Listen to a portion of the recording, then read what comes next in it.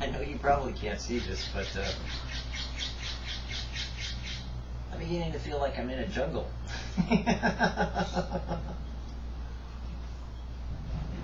My little tomato plants, like maybe this big, maybe about that big around, are like this big around and 4 feet tall. They're growing like crazy. It's amazing to me. I'm just like, wow, unbelievable. I mean, I'm having a hard time lifting them. I fill them full of water, and I try to move them around to keep it, like in sunlight, because I only get certain portions of sunlight, and I like to give as much of it as I can to the tomato plants because they grow, a lot of sun. Man, they're heavy now. It's a workout. But they've grown so fast, and it's been so amazing to watch that life does that, is that things grow.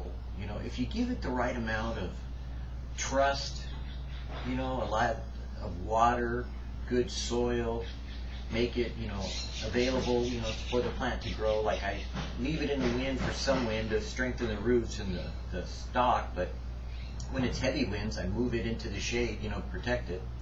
That life does that to us. We go through storms and our roots get strong in the Lord, sometimes, but there's also a time where you get uprooted, where you get transplanted into some other place and time that you need to put roots down again, and you need to maybe formulate a better plan, or maybe get an idea of what God wants you to do and where He wants you to do it, because it's not always about staying in the same place. Like I put my plants out, up here on this, well, right behind me, this one, and as long as it's not too strong a wind, it can stay here. My cherry tomatoes are actually pretty good size, they're I don't know, there's 5 of them, and the rest of them are getting ready to come out, and they're green and they're getting bigger. They're, I don't know, about maybe nickel, kind of like a nickel size, maybe a little bit smaller.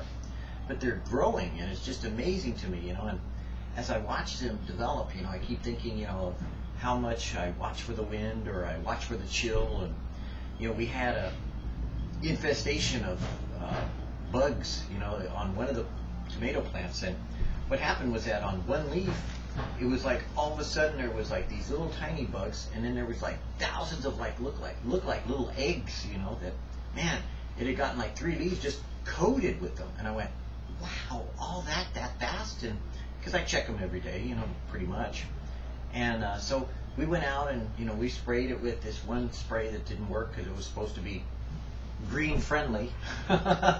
So we got this other spray and it killed them. But anyways, the point is that that fast it would have wiped them out, because it wiped out our right here, our tulips, kind of killed them off. It was like we didn't catch that soon enough. And so on the tomato plants, it was like those 2 leaves, and now I check it and I don't see any that have returned or anything. But it's amazing how fast things like that can happen, how fast disasters can hit, and how quickly it can turn your amazing growth into something that's like amazingly wiped out. Kind of like my plants too, like the windstorm the other day. If I would have left these tomato plants, which are about 4 feet tall, in the wind, it would have leveled them all the way down to their base. It would have just broken and snapped them off. So we need to arrange our lives and guide our lives by something that knows the weather and knows what we need. We need to walk with God and talk with God in a more intimate way than we ever have before.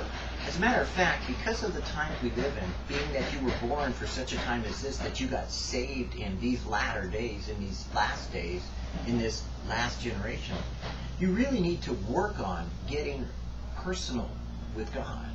You need to develop a very clear and open communication with God in such a way that you have a relationship that's dynamic, that is causing you to understand where you're at and what the boundaries of your life should be. Because there are some places where maybe you shouldn't go. There are some things that maybe you shouldn't do. There are some things that maybe you shouldn't get involved in because they're going to affect you. They're going to infect you with contamination that may be you don't catch it in time, and it infects your whole body, and you wind up, oh my God, dying of cancer, or AIDS, or some other disease, or maybe even some sexually transmitted disease, or something else that's killing you. And while God could heal you, He doesn't always heal people. He does sometimes, and sometimes He doesn't. Sometimes better that the body die, that the spirit survive, than the spirit be weighed down, in the point of turning away from God as opposed to going home to be with God.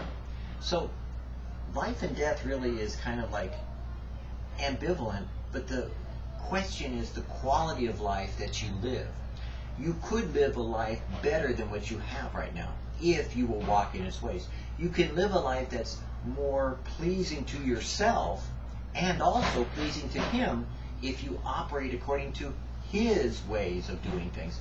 He has laws and rules and regulations that go beyond what we call the law of the land, or the laws that you see in society, that are sometimes beneficial to us. Now, it doesn't mean that it's going to stop you from sin, because you'll still sin, you'll still break the law, you'll still transgress. It doesn't mean that it will, cause you to, be far from God if you do transgress those things, but you can be forgiven because you are a Christian. But you could live your life in a better way that makes it a benefit, because you know the consequences of actions that have happened, so you choose to avoid them. In other words, you don't step out in front of a car doing 60, and think that you're going to survive. That's kind of what God's laws are for. They were kind of like trying to tell the children of Israel at the time, look, you need to kind of like, when you get this kind of meat, you need to bleed it off, and you need to wash it, and if it's got blemishes, you need to get rid of it because that's disease, And God gave them really the instructions in how to live. And now that we have, a lot of our society instructions down, we need to learn how to live spiritually. And that's why God gives us spiritual laws, so to speak. It's spiritual ways of doing things, like, don't hate but love, don't fight but, turn that over to God, let Him fight for you. Don't, attack, but rather let God be your defense. Don't step out into places where He hasn't sent you, because His protection is on you where you're at, not where you want to go. Those kind of things. And as we do those things, then we find ourselves blessed and growing and developing like we're supposed to. When we don't do those things, then we do find our life not as abundant as it could be, because Jesus said, I come to give you life and life more abundantly, in this life as well as eternal life to come. He gave us His Spirit so that we would be able to discern the better way to go, to be able to understand that there is a choice we can make, and we can make the right choices, to be able to listen to His voice so that we could hear Him tell us which way to go in every decision we make. But the choice is still really up to you. You can live your life miserable. You can live your life bummed out. You can live your life in bondage. You can live your life in addictions. But you don't have to. You can have a better life. You can live in a way that God would have you to live, that He always cares so much for you, that He would give you His mercy and grace, that you would be at peace with Him and have contentment. He shall call upon me, and I will answer him, and I will be with him in trouble. I will deliver him.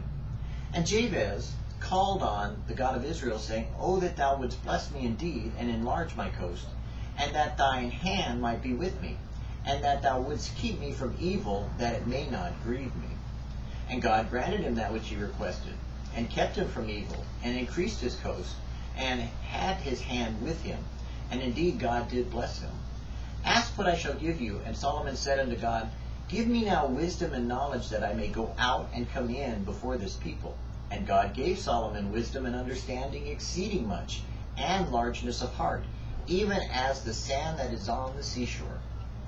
Asa cried unto the Lord his God, and said, Lord, it is nothing with you to help, whether with many or with them that have no power. O Lord, thou art our God, let no man prevail against thee. So the Lord smote the Ethiopians before Asa. O that thou hearest prayer, unto thee shall all flesh come. There is always the opportunity to turn around your life, your circumstances, your way of living, or your challenges that you face by calling upon the name of the Lord. We're told by Jesus that they that call upon the name of the Lord shall be saved. And he wasn't speaking of salvation only. He was talking about where you're at today. If you're in trouble, don't wait. Don't hesitate. Call upon the name of the Lord. If you're in dire need, don't wait. Don't go looking around for answers. Call upon the name of the Lord. Call to Jesus. Call upon God. Ask him to lead you and direct you. And you'll begin to find that some of the circumstances will fall into place. You may get an idea to call something else, a medical doctor, or maybe, some other situation, go to a clinic. You may find monetary remuneration in some way that's suddenly out of nowhere.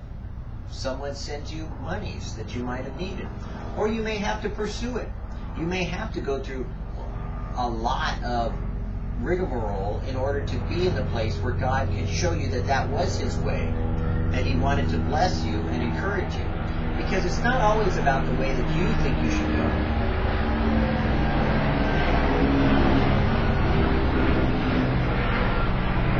But we are told that if we do pray, then he would answer, that he would deliver us. Because it's always not about what we can do, but about what he can do.